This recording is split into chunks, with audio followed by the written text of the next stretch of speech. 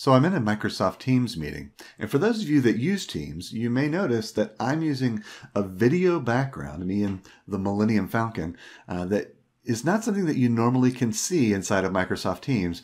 In fact, Microsoft Teams, as of the time of this recording, doesn't allow you to upload and use your own video background. It's something that's been available in Zoom, and it's something that's been available in WebEx, but I wanted it in Teams because this Microsoft Teams is what my organization uses. So I'm going to show you, because I just learned today, I'm going to show you how you can upload and use your own video background right here in Teams. Before we begin, you're going to need to have a video file to be your background. I use the Millennium Falcon in my example, but any mp4 video should do. For best results, try to get one that has an aspect ratio of 16:9, or widescreen as some of you may know it. I like to use videos that are 1920 by 1080 because they look crisper, but you can also use smaller resolutions such as 1280 by 720 or even 640 by 360. Generally, the larger the pixels, the more detailed the video looks behind you. If you don't have a video or just want one to test here at the beginning, I've put a link in the description to download some that I've used, including that Millennium Falcon. I also encourage you to explore free sites such as Pixabay to find something that fits your personality and needs. Next, we're going to go through several steps to make this work, so be ready to pause the video as you follow along. What we're going to be doing is replacing Microsoft's built-in background videos with one of our own. To find where they're located, you first need to know if you're using Classic Teams or New Teams.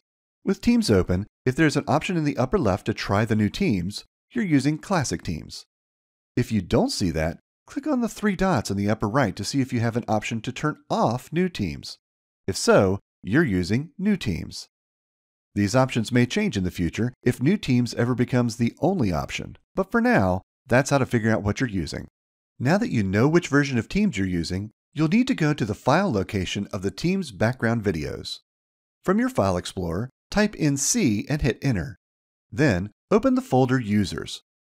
Then your username, then App Data. If you don't see App Data as a folder, click on the View tab at the top of the screen and put a check mark next to Hidden Items. That will make it appear. With the App Data folder open, your path to open the next folders depends on whether you have Classic Teams or New Teams. The Classic Teams path is on the left of the screen, and the New Teams is on the right. You can also get to this location by typing out the entire path with slashes in between, but I prefer to click because one typo and it won't work, so you'll have to start all over again. Now would be a good time to pause this video so you can open up the folders listed. With the Backgrounds folder open, go ahead and drag in the video background you want to use. What we need to do now is replace one of the files named Feeling Dreamy with your new file. If you click on the Feeling Dreamy file, you'll see which background video you're about to replace. I like to take a moment and make a copy of the original Feeling Dreamy video, just in case I need to reverse this process later.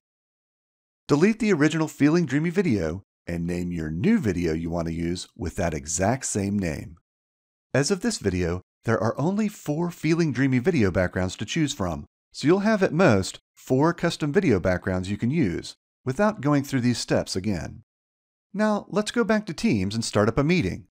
Before you enter, you can change your background through video effects. Choose the background that looks like the Feeling Dreamy video you just replaced, and you'll see your new custom video background behind you in its place. This will also work if you change your camera's video background during a call. And that's it.